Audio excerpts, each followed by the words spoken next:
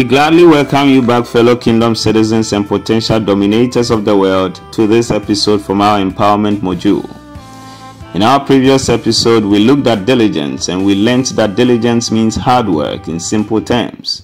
Success is not for the slothful, but those who work hard, we did say.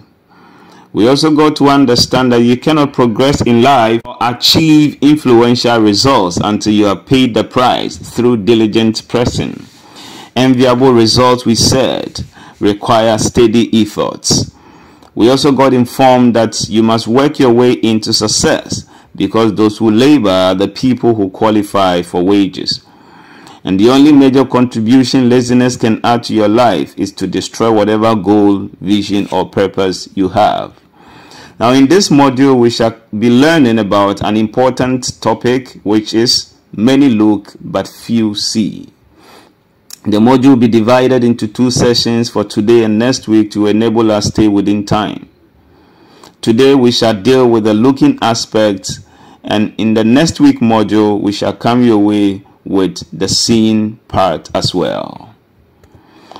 Now permit me to start with these legitimate conclusions that I have drawn.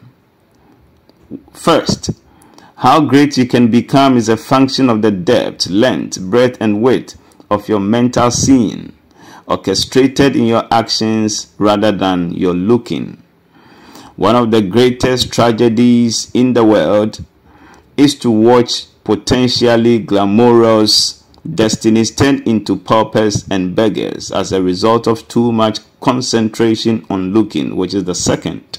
And third, the widespread rumor that God created some to be rich and others to be poor is not just the greatest fallacy, but also the most disastrous killer of destinies. These are few other observations I have made under the sun. In my few years on earth, I have seen age mates turn into beggars. I have seen people who had erstwhile golden job opportunities now turn drunkards and hopeless. And a lot more tragic lifestyles have hit people who could have potentially been great. I have seen people wallow in the mire of mediocrity. And I believe that perhaps your own observations are as similar as mine. Now, what do we mean by looking? To look entails getting fixated on what the natural eye can grasp. Looking is more present focused or immediate related. Looking captures what exists at a particular moment. And the unpopular observation is that getting fixated on the things that your natural eye can grasp would only end you up as a mediocre because it becomes to you a distraction and obstruction. In fact, looking highlights the weaknesses that you have or people may say about you, and it makes it so much resounding to you. Looking catches what only the natural eye can behold.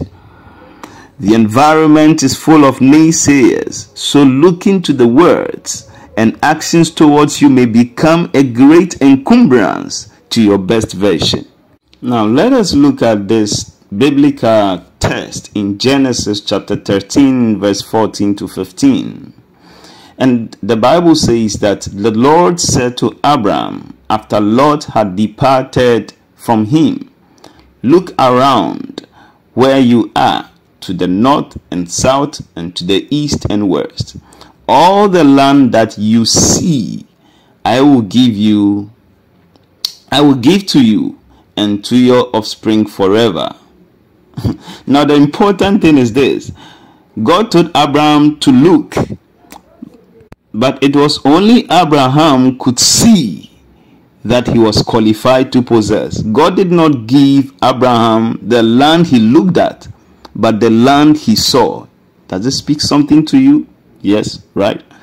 Looking does not guarantee possession. For anything you look at to be translated into your possession, it must be backed by seeing.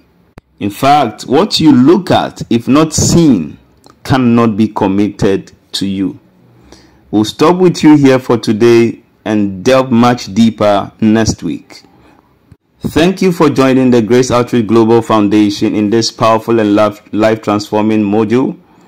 Please don't forget to subscribe to our YouTube channel and hit the notification button to have first-hand notification when we do post new content, and do follow us on Facebook, Instagram, and Twitter. Please be expectant as we come your way with the second part of this message next week. Next week's session will be detailed and epic. Be sure not to miss out as we endeavor to learn together for domination. Please share the link to this channel with friends and family, and let's learn together and transform ourselves for dominion together. My name is Derek Ankwana Kujo, the founder and the president of Grace Outreach Global Foundation. And on this empowerment module platform, the slogan is always empowering and transforming ourselves for domination. Let's keep working to meet ourselves at the top. Be blessed.